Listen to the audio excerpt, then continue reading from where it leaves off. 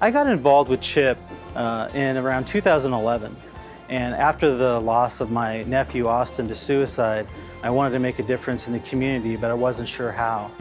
And so when I came, I was welcomed with open arms, both by CHIP and the Suicide Prevention Council members. Vista Hill got involved with CHIP early on. We were one of the original core members of the community that came together to bring about the idea of CHIP. I'm really excited about CHIP's new mission. It's really about finding long-term sustainable solutions to some of our biggest health issues. So whether it's obesity or mental health or social determinants of health or access to care, these are all such big issues that we all need to tackle them together.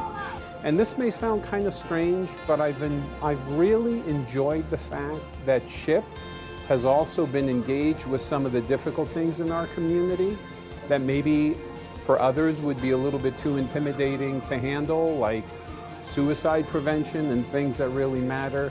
One of the interesting things that I really enjoyed was after, like I said, almost 10 years with the Child Obesity Initiative, to hear statistically that San Diego is one of the few counties in California, probably in the United States, who actually had a reduction in the obesity rate. And I think we all felt kind of an excitement that, you know, maybe what we're doing actually had a great impact. What impresses me about a lot of the programs is the level of collaboration. We use that word a lot, but it's collective interest and collective impact, where we work at the neighborhood level with the Resident Leadership Academy to make things happen at the grassroots neighborhood levels. That's where change occurs. That's what really excites me about what CHIP does. I think for me, the most exciting part I've had with CHIP was in 2011, when together with the leadership of CHIP, we worked and successfully achieved a grant for suicide prevention and a suicide prevention plan for San Diego County. And even today, it's making a great impact.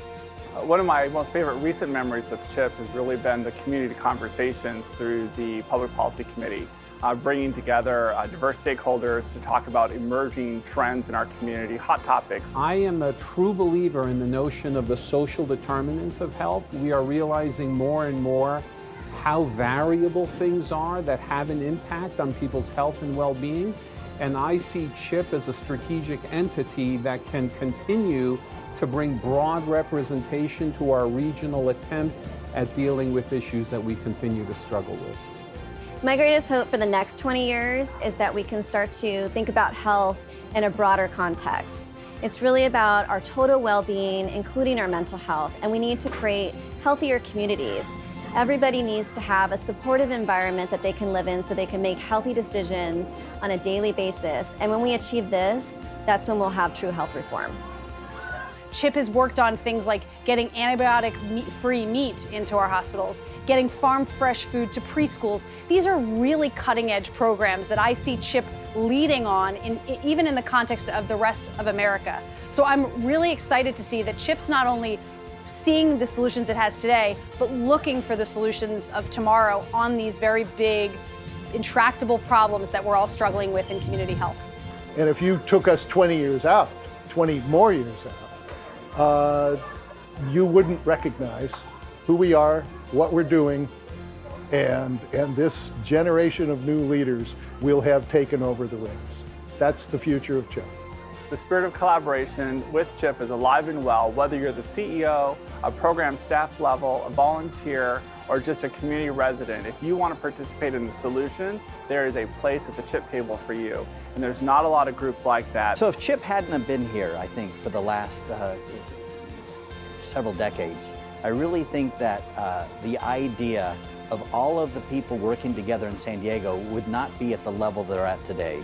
We would not see that kind of collaboration. If it wasn't for CHIP, San Diego would not be a leader in collective impact, especially in food systems across our nation.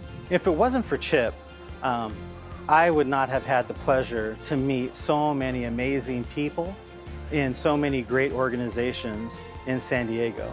If it wasn't for CHIP, San Diego would be nowhere near as healthy as we are now.